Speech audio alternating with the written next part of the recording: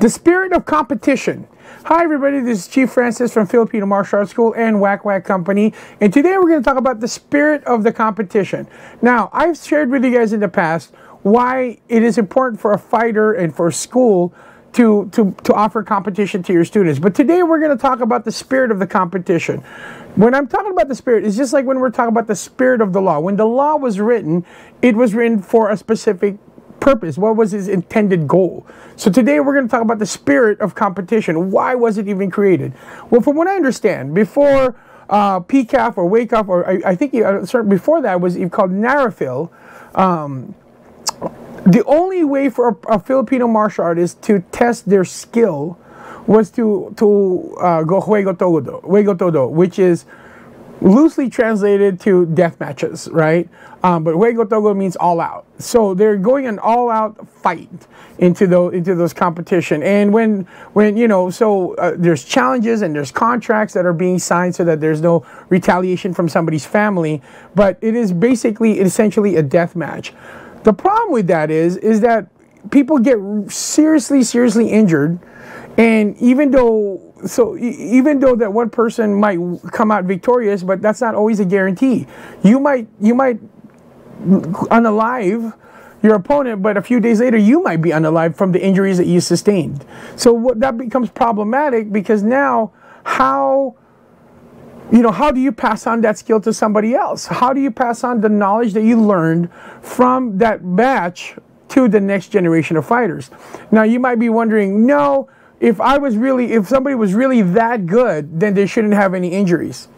Realistically, folks, the person that if you're going to do a juego todo match, and then the person accepts, is because that person believes that their skills is pretty high up there as well. So most likely there might be a slight discrepancy between the two, but it's not going to be a major discrepancy. The very least, and this is what I tell a lot of people who challenges me, who wants to fight me, I always tell them, look, you could probably beat me. I'm not denying that. I've been beaten before. I've got my ass handed to me before. But the very least is that you're not going to walk away unscathed. You're gonna be walking with a limp, or there's going to be a scar. There's going to be something. And in reality, that's what's most likely was happening when it came to those juego todo or death matches. That nobody really came out as a clear winner, right? It was a very evenly fought battle.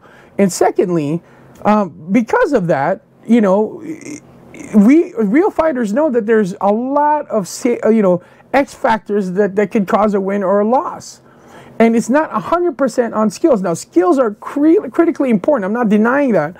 What I'm just saying is that there's, if a person won because they tripped on something, that's just a luck of the draw, right? But at the end of the day, when you're fighting somebody, if you're challenging somebody to a juego todo match and that person accepted, both these fighters believe that they have high skills, and most likely they're pretty evenly matched, and that nobody is going to walk away unscathed.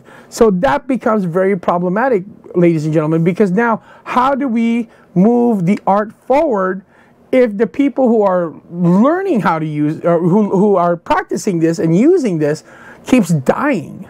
How do we move this forward? This is what the spirit of the competition. The reason why FMA tournaments were born, because we needed a way to show off our skills and still be able to go to work the next day, right? So that to me is the most important thing. So the reason why the spirit of the competition is to test our FMA skills, and to test if what we have been practicing and what we've been learning is indeed effective. Right, so then that's the spirit of the competition. The spirit of the competition is not about hurting your opponent. The spirit of the competition is not about destroying your opponent, or honestly, not even winning. Because I know many of you, like myself, I learned a lot just as much as I did from my losses as I did my wins, and sometimes I learned more from my losses. So again, because I understand that the spirit of competition is to show off and evolve my FMA skills, I need to learn from my mistakes as well as from my victories, right? So when you're competing with the person in front of you, you're not supposed to try to kill them. I can't speak for everybody. Some people go in there and they just want to destroy their opponent. But it's all about showing off your skill. It's all about showing off your ability to fight, to defend, to counter, and to move around.